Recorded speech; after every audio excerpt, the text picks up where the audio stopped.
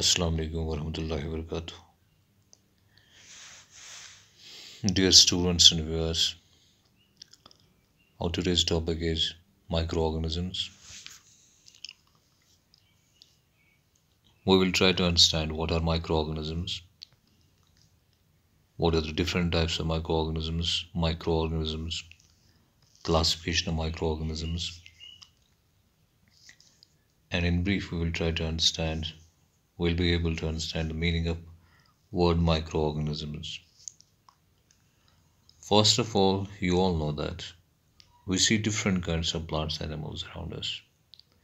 There are millions and hundreds of plants, different types of plants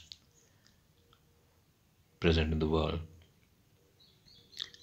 However, there are many living organisms which are also living, but we cannot see them with our naked eyes.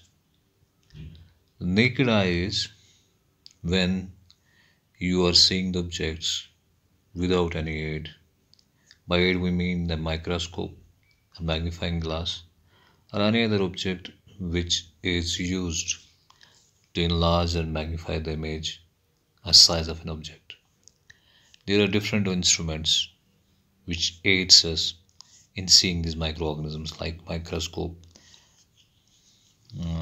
magnifying glass on a smaller scale. So microorganisms, it means small, very small, so much small that we can't see them with our naked eyes. So microorganisms are defined as those organisms which we cannot see with our naked eyes or unaided eyes, without using any magnifying object. We generally classify the microorganisms into 4 groups. For example, bacteria, fungi, protozoa, and algae.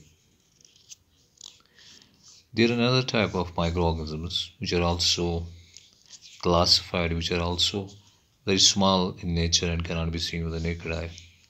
Those microorganisms are called viruses, but they are not classified as microorganisms purely because they lie on the borderline between the living and non-living.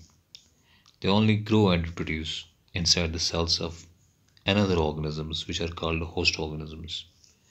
The host may be a bacterium, plant, or any other animal cell.